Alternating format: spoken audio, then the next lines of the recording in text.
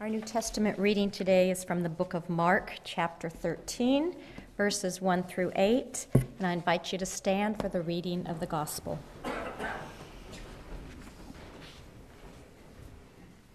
As he was leaving the temple that day, one of his disciples said, "Teacher, what beautiful buildings these are.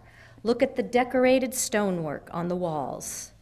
Jesus replied, "Yes, look. For not one stone will be left upon another, except as ruins." And as he sat on the slopes of the Mount of Olives across the valley from Jerusalem, Peter, James, John, and Andrew got alone with him and asked him, "Just when is all of this going to happen to the temple? Will there be some warning ahead of time?" So Jesus launched into an extended reply. "Do not let anyone mislead you," he said, "for many will come declaring themselves to be your Messiah and will lead you astray. And wars will break out near and far, but this is not the signal of the end time.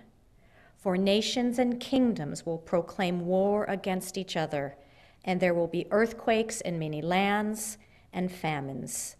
These herald only the early stages of the anguish ahead." This is the word of God for all of God's people. Thanks be to God. You may be seated.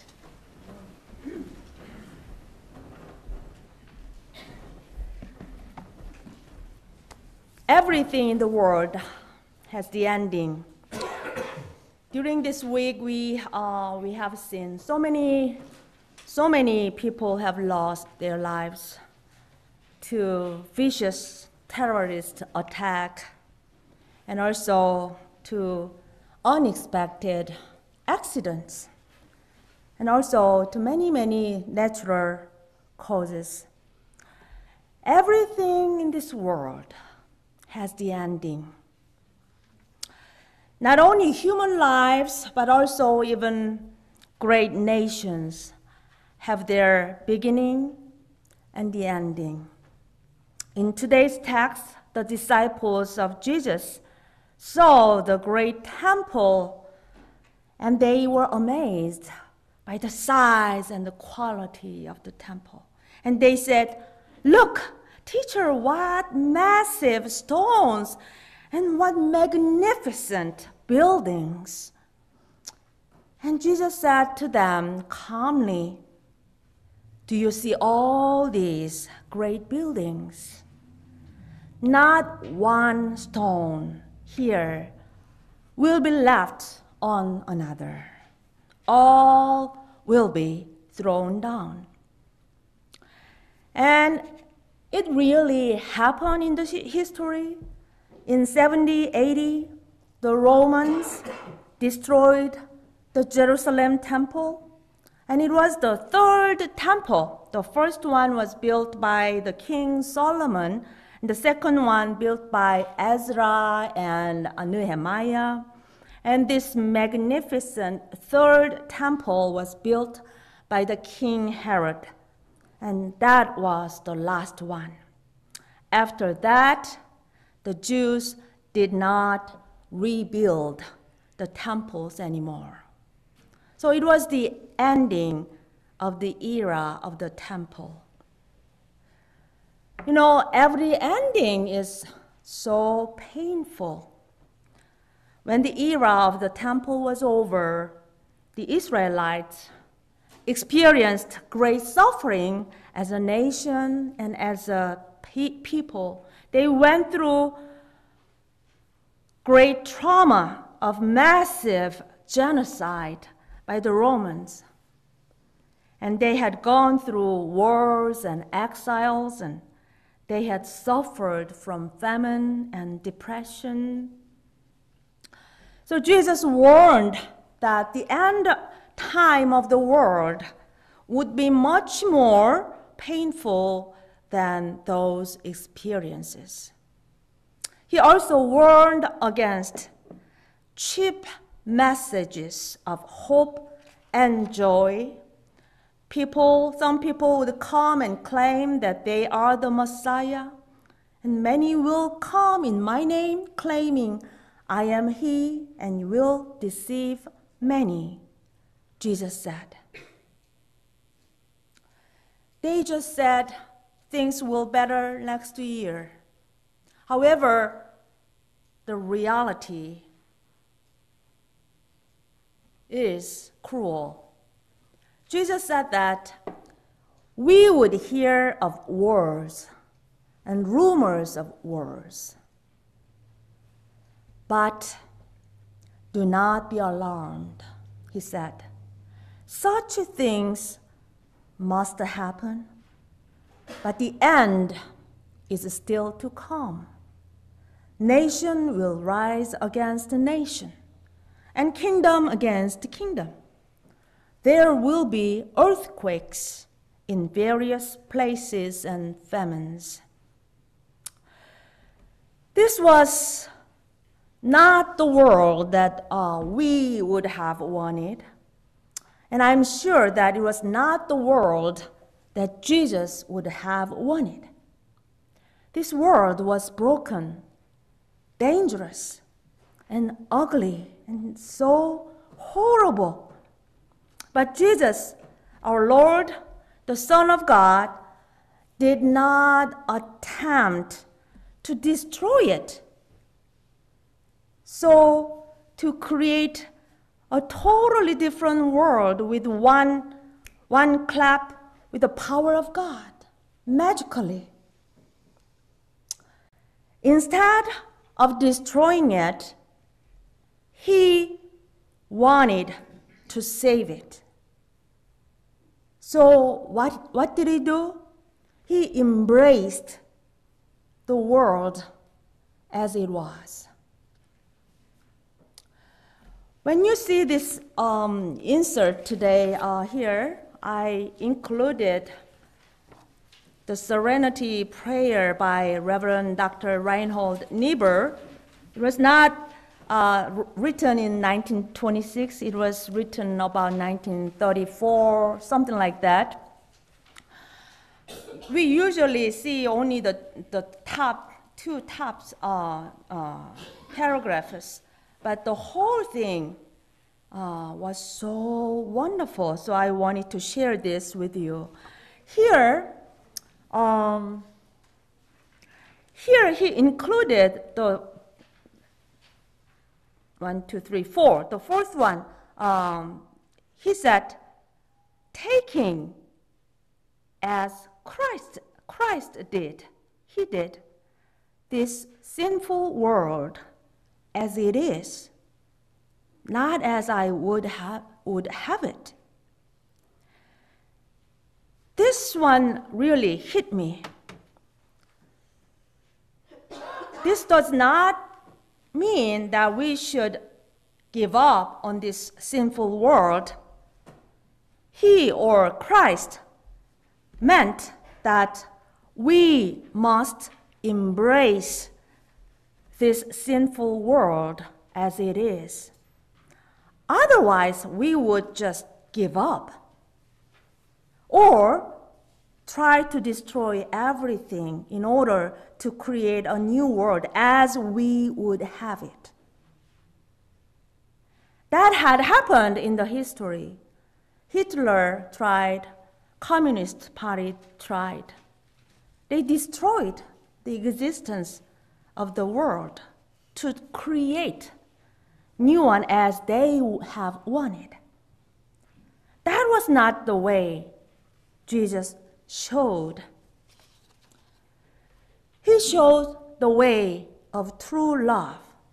And true love does not give up or destroy the world as it is, as given to us, or the family as given to us, or the neighbor as given to us. We don't have many choices in selecting our families, right? It's given. And the neighbors, even neighbors, it's given. You cannot really select. We have limited choices. The true love would embrace our family, community, this sinful world as it is. Christ did it, and he wanted us to do the same. And when we embrace them as they are, we will see a new beginning at the end, sometime later, after many labors, many tears, and many, many sufferings. So that is the promise of God. When we embrace our community as it is, this world as it is, not trying to destroy and create new things by our power, then God is going to give us new beginning. Even though the ending process is so painful, Jesus said it is the birth pains. The verse 8, it says, Jesus said, these are the beginning of birth pains.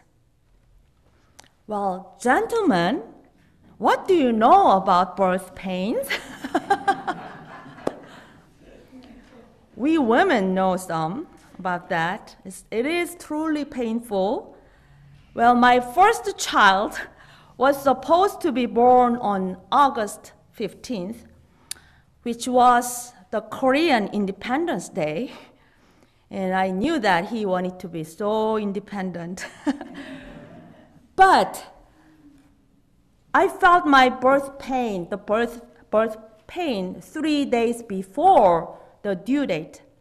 And it was Sunday, so I could not go to church. The pain had come already. It was like a 5 minutes contraction pain, so it's like right before. So according to the book, How to Deliver a Baby, I was supposed to have baby, on Sunday, because I had this 5 minutes, very short period of time, contraction all day. But it took 3 days. Can you believe it? The book was a lie. I should have not listened to the book. So for those 3 days, my husband could not sleep at all. On the third day, he just fainted. And he fell asleep for 3 minutes. And then he had to wake up because the real delivery had begun. So I give him some credit in sharing my birth pain like that. But birth pain is always worth to have it, right? At the end, what a joy to embrace this little life, little baby in our arms. And that was such a big, great joy. Jesus described that the pain in the end time would be like this birth pain. That's his analogy. So after this pain, a new baby, new life is born. After this long night, a new morning comes, and after a cold winter, a hopeful spring comes. And that's what God promised. So after the destruction of the temple, Jesus opened a new era of the cross. Jesus gave himself as the eternal sacrifice on the cross. And thus, we do not need any more temples. Now we are the temple where the Holy Spirit resides. St. Paul said, do you not know that your bodies are the temples of the Holy Spirit, who is in you, whom you have received from God?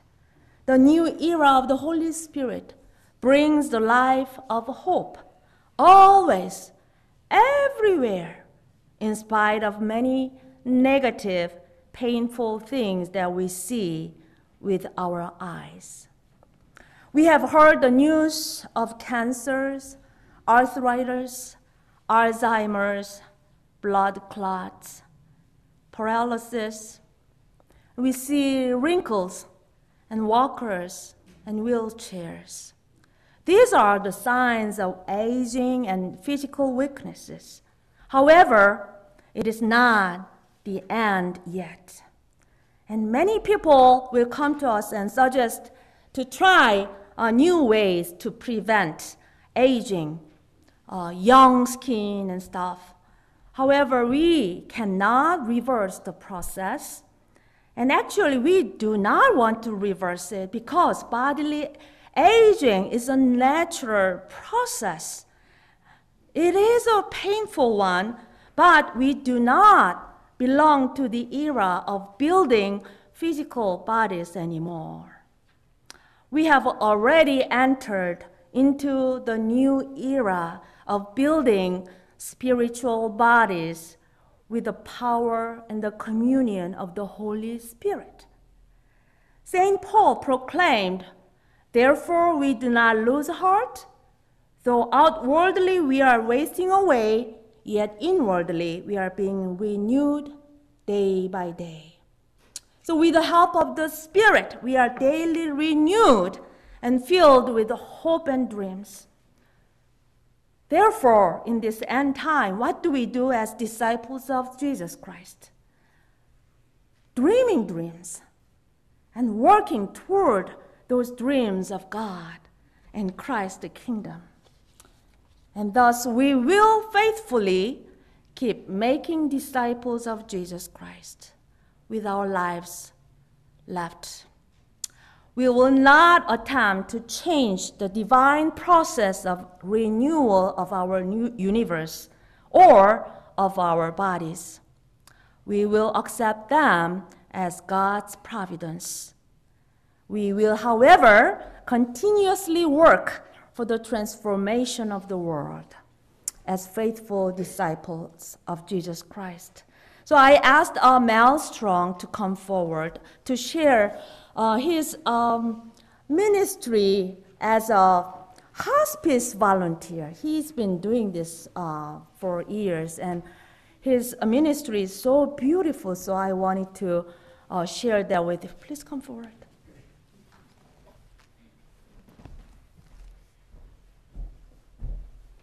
Thank you. Well, I've been a hospice volunteer for 4 or 5 years now. For those of you who don't know about hospice, this is funded by Medicare and provides palliative care for those who are terminally ill and diagnosed with having less than 6 months to live. It is a free service. There's no charge for your drugs or other medical supplies or equipment. I volunteer with Hospice of the East Bay. And I want to thank Mr. Jeff Schultz. He's the guy that introduced me to Hospice of the East Bay. So I thank you, Jeff. I don't know if I ever did thank you before, but I thank you now. Better late than... Hospice Tree of Lights is December 6th. Yeah, we'll be there. We'll be there. I believe Hospice East Bay is the oldest hospice in the East Bay. It is a nonprofit. I usually have 1 or 2 clients. If you're willing to drive to Concord or Walnut Creek, you could be as busy as you would want to be. But I restrict my volunteering to Pittsburgh, Antioch, the East Bay here. Once you've gone through the training to be a hospice volunteer, the opportunities for service are posted weekly via email. You look over the postings, and if there are any you would like to respond to, you call the volunteer department, and if that posting is still available, it's yours. There are many different types of opportunities for service. Caregiving relief is one. Anyone who has had the experience of caring for a loved one who is dying knows how demanding it is, and you need time for other responsibilities and yourself. Friendly visitor is another one. Being there for the patient, listening as they tell their story so they know someone cares. The key word there is listening. Listening as they tell their stories so they know that someone cares. Transportation, doctor's visits, shopping, reading to someone. I have a lady in a nursing home that I am reading the Bible to now. She was active in her church her whole life, and she enjoys having someone read the Bible to her. The other client I have is a gentleman dying of lung cancer. He lives alone, was never married, has no children, and has no relatives in the area. They requested someone prepare meals for him. I volunteered for the assignment and asked my wife if she would help me. My wife doesn't like social gatherings, small groups, discussion groups. No, you're not going to find her there. She loves crafts, sewing, making clothes for our great-granddaughter, quilting, knitting, crocheting, and handwork like that. She volunteered to help me. We deliver 2 meals on Monday, 2 meals on Wednesday, 3 meals on Friday. They are in Tupperware so they can be kept in the refrigerator. They don't require a freezer. We also provide healthy snacks and goodies. Joe, that's not really his name, but Joe loves my wife's cooking. He takes pictures of her meals and sends them to his friends. Some have responded by saying, "Man, I wish I had a deal like that." My wife has taken great pride in preparing delicious home-cooked meals for Joe. And by the way, I'm eating better too. She has told me several times how she enjoys, several times how good it is to be doing something for somebody else. Joe was raised in Dallas, Texas. He says my wife cooking is just like the way he remembers his mother and grandmother to cook. I imagine that is true. My wife was raised in a small town in Missouri. He was talking with his cousin who lives in Texas, was telling her about the meals my wife prepares for him and how they are like the ones he remembers growing up. She asked him, "Has she sent you any chicken fried steak?" "Oh," he said, "no, she hasn't." That evening, when he opened his Tupperware dish to see what he was having for dinner, chicken fried steak. So he took a picture of it and sent it to his cousin. We've been providing meals for Joe now for over 2 months. Hospice has been the most rewarding thing I have ever been involved with. If you are thinking of exploring the opportunities of the hospice volunteer, I would suggest you Google Hospice of the East Bay. Their website will tell you all about themselves and what hospice does. And it has a link where you can become a hospice volunteer. There are many other types of volunteer services within the Hospice of the East Bay, rather than just the ones I've talked about here. So if you're interested, I would suggest you just Google Hospice of the East Bay, check their link to their volunteer website, and check it out, because there's many other ways you can serve Hospice of the East Bay. So I'll be in the fellowship hall afterwards, and if anyone would like to talk to me about it, I'd love to talk to you. Thank you. Thank you.